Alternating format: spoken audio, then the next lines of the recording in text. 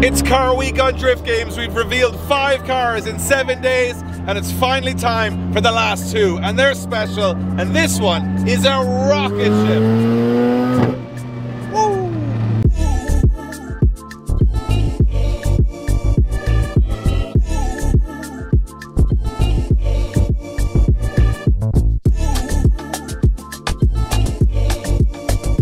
Alright guys, boxes have landed from Japan, from Liberty Walk, and we promised you that the last 2 car reveals of Car Week and our rebuild of the channel were going to be the big ones, and this is a huge one because it's another collaboration between Drift Games and Liberty Walk. And before we show you what car we're building, I got to talk about the history between Liberty Walk and Drift Games, which isn't a long history. We met the guys in SEMA last year in Vegas, and we just love the brand. We love everything about Liberty Walk, the way they build cars, the way they kind of stick a finger up to the purists. They take chances, they build cars that are so controversial. We love it because it's so easy to build something simple and that already exists or is looking back to the 2000s or whatever, but they're building something brand new every week. And they have an amazing HQ, amazing collection of cars. They're basically living the dream, and they started from very simple, small beginnings. And that's kind of what we admire about them. So we got in touch with them to try and collaborate on a crazy project, which was a 2JZ powered drift Lamborghini Gallardo. Now, that sounds like we would never pull it off, but we actually did pull it off. We actually released the car at Dubshed. It was all done on its Liberty Walk kit, and we absolutely loved how the car looked start to finish, and it dying out at over 800 horsepower. And just as we were about to go test it to drift, 2 days after revealing the car, it burned literally to the ground. And I know that people say that figuratively. I mean, it literally burned to the ground. There was only some exhaust pipes and the 2J left. The car completely disappeared. So we were really worried. Obviously, we'd done this deal with Liberty Walk, we'd collaborated with merch, and now all of a sudden we didn't have a car. And we were expecting Liberty Walk to kind of be a bit pissed off because they'd given us such an investment. But we got a phone call from them, and it couldn't have been further from the truth. All the way around the table was all the crew from Liberty Walk saying they were 100% behind us. They're car guys. If it happened to them, they would feel how we felt of losing everything. So they reached out and said, hey, we're going to send you our Liberty Walk Murcielago drift car from Japan. Now, as time went on, that became a bit more of a mission than we thought. They wanted to ship the car, but because of shipping times being so delayed now with all the conflict in the Middle East, we ended up in a situation where the car wouldn't arrive until the end of the season. And if we air freighted, it was crazy cost, and it wouldn't be there in time for some events as well. And we had another major practical problem, which was the Murcielago as a stock car would barely fit in our truck. So with the fenders on it, it'd be way, way, way too wide. And then we would be trying to run a twin turbo V12 Lamborghini across our demos in Europe. So it all started stacking up to being overly complicated. And with so much else going on in the brand right now, we didn't have the time. So then they said, hey, well, what if we shipped you a body kit and you built a car that you could bring to Europe and on the tour? That would be your car, you'd be able to maintain it, it would be a little bit simpler, and we have got a very, very cool body kit in mind. So they sent me to go find a very good example of one of these cars because the kit is outrageous. And this is what we picked up.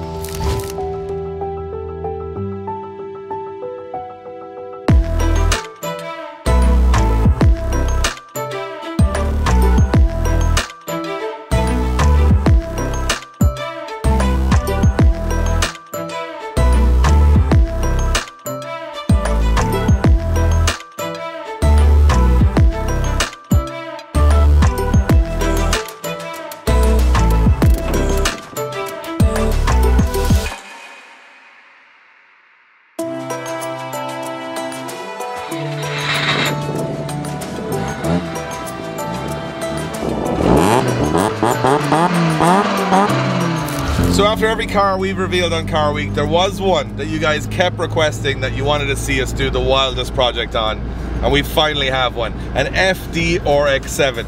And this is an actual 1995 Bathurst edition with a bunch of Japanese parts on it.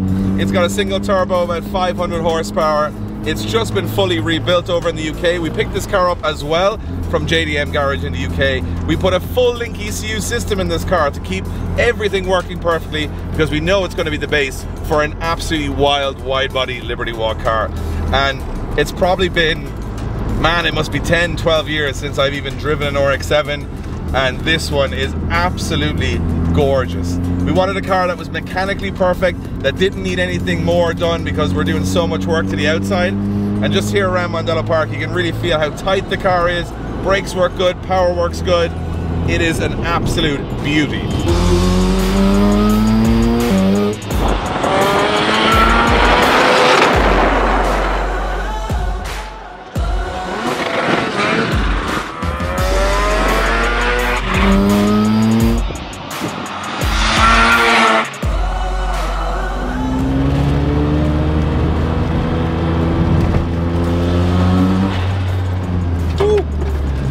It turns in so nicely. These cars are like a go-kart.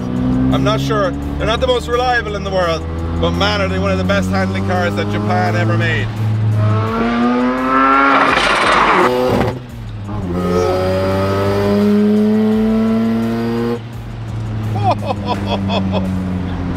Man, this thing is good. Talk about smiles for miles. FD RX7s, when they're working, are as good as it gets.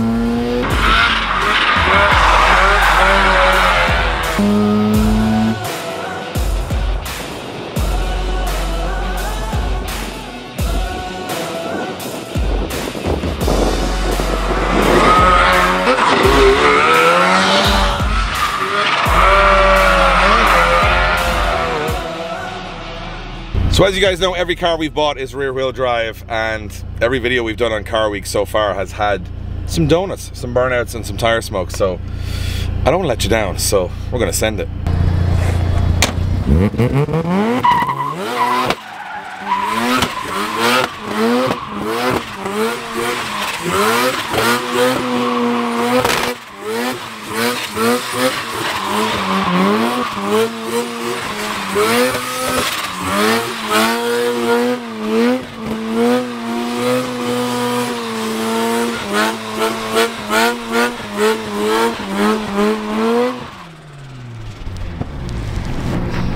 Apologies to Mondello Park, they just had a bit of a spin. I think it's a monster. I didn't believe when you said it was 500 horsepower that it actually was 500 horsepower, but like, that tore it up. Lights up a set of tires, and you're smoking on the inside. It's very smoky in here. It revs up pretty good. I mean, I've done donuts and drift cars out here that haven't made as much tire smoke as that. So now it's time to get it back to the shed, check out the Liberty Walk kit. Now you guys will notice that it's not a shame that we're cutting up this car because we don't have to cut it up. Because Ori MMA already have tub defenders in this car front and rear, so we're getting a little bit more license to put something a little wilder on it. And I am so excited to open up this kit and basically see the million parts that are inside it. Okay, so got my SP Tools knife, which only means one thing. I'm either going to stab Craig or I'm going to open the boxes. We were actually going to wait because we're not going to build this car. Obviously we don't have time right now next week because we have Drift Masters in Mondello Park. We have tons of other stuff to get ready. But because we're here and we kind of curious, and also we did say there's instructions in there that we need to read so we know what to get before we build it. Now the big thing I need to remind everyone here is we have what, 2 weeks to build this car start to finish. That's wheels, suspension, kit, everything else we need for it. And look at Craig's face. 2 weeks. And then it's got to get on a truck and go to Finland, and the first place that anyone will see it in the flesh will be Finland at Drift Masters. Now, this is a particularly complicated body kit because there's replacing almost every panel of the car. So we're going to open it up and see what we have. It's cloudy in the convertible shed at the moment, so we might close the roof up. I know we can't. So basically we're going to hope it's not going to rain, and we're going to open it up, see how many bits there are, and get an idea of it. Feels like rain straight away. But iPhone weather says it's not going to rain. The iPhone weather, you might as well look out the window. That's as much information as iPhone weather is giving you.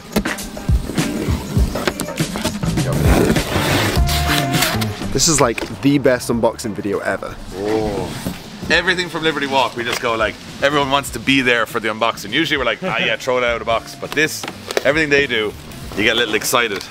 We got a box. What's in a box? A box in the box. What's in the box? I think it's going to be hardware. Yeah. I think it's going to be bolts. Hey, but most body kits don't come with bolts. So at least with Liberty Walk, you actually get everything that you need to make it. It's like, you know, Christmas morning when you don't get the batteries for your remote control car. Liberty Walk don't want you on Christmas morning not knowing what's going on, so they actually send you absolutely everything. As described, there is a lot of bolts. What on earth do we... Some sort of heavy duty splitter rods. I don't think it's going to be as easy as we think. This looks like the instructions. We'll throw this in the bin. No. Now you told me it's easy, it's fine. No, I told you it was easy, but in reality it's not easy. You need the instructions. Is that the next project, is it? This is what it's going to look like. That is the car. Definitely raining a bit heavier now. I miss having an inside shed. Soon. Apparently putting the roof on very, very soon, but we're pretending we're in a shed basically now. We could just be in the middle of the yard. This makes absolutely no difference that we're in here. I think the kit has to be bonded on, Josh. That's like an easy job to a hard job. Craig's mood has automatically just gone down. It's perfect. Yeah, it fits perfect. Nailed it. That's the way to fit it without damaging the paint. I like that. It's clever. It's going to be a wide unit, this thing now. Speed this process up, guys. Is that the splitter? I'd imagine that's the diffuser. I think that's the diffuser. Starting to think this could be a bit more difficult than the Lamborghini. Do you think? Front wheels will turn. That's a fact. So we're starting ahead of the Lamborghini. Why would you say that we don't know anything yet? I reckon we can admit now that them wheels were never going to turn. They were going to turn. The new wheels were going to turn. And I'll never be proven wrong. Never. You'll never know if they could turn or not. These are a lot of brackets here, so that's a good sign. Jesus. That is some size of a front bumper.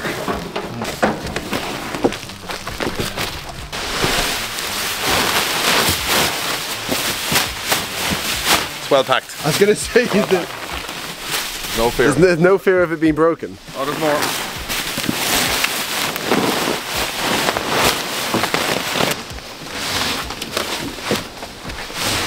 Now our question is, does this have glass in it? Ooh. That's the boot lid with the glass. And I'm no genius, but I reckon the last box is the bonnet. Some detective.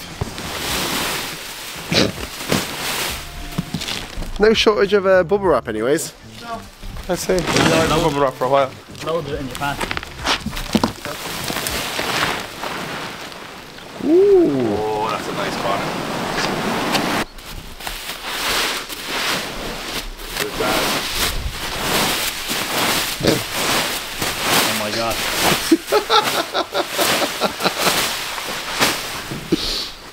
Just fall into it.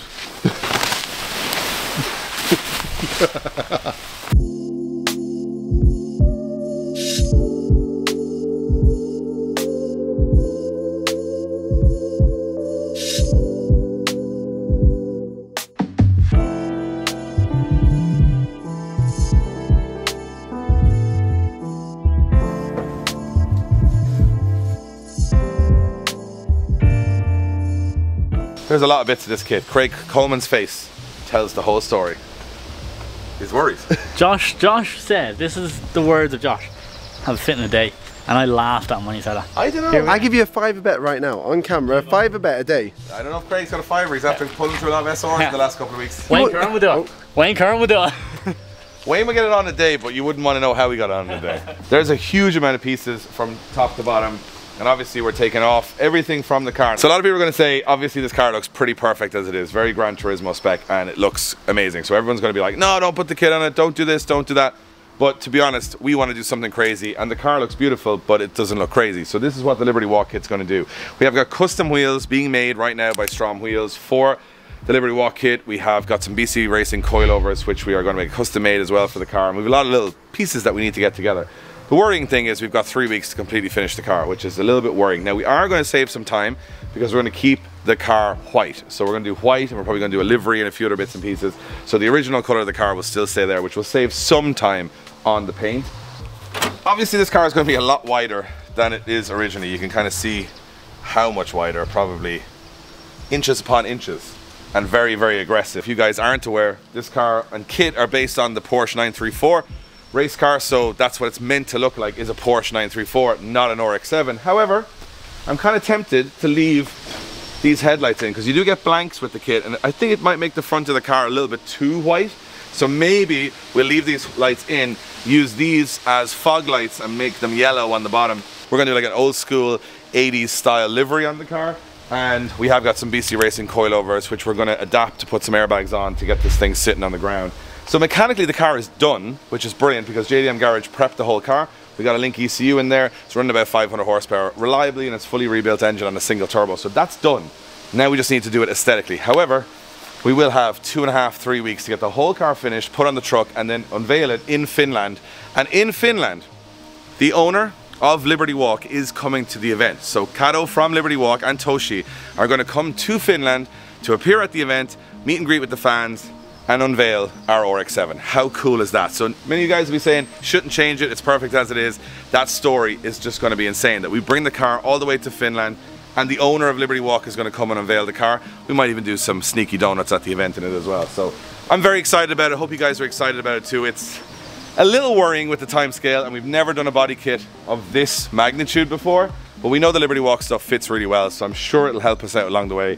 and this thing is going to be looking wild. So after Drift Masters, we're digging in and getting the Drift Games Liberty Walk collaborative RX7 ready, and we'll also be doing some collaboration merch with Liberty Walk down the line around this car, which is super cool for us because as a small brand from Ireland to be working with one of the biggest car brands in Japan is just insane, and I'm super excited. So on the next episode though, there's a big reveal, huge reveal. So this is big, but the last one of all the 7 cars is the biggest of them all, and that is my new Pro drift car. And it's not normal, it's definitely like nothing else we've ever had on the channel, and it's probably one of the nicest drift cars in the world, and I'm going to stand by all that in the next episode. So we'll see you there for the last big reveal of Drift Games Car Week as we head to Drift Masters and unveil my brand new Pro car.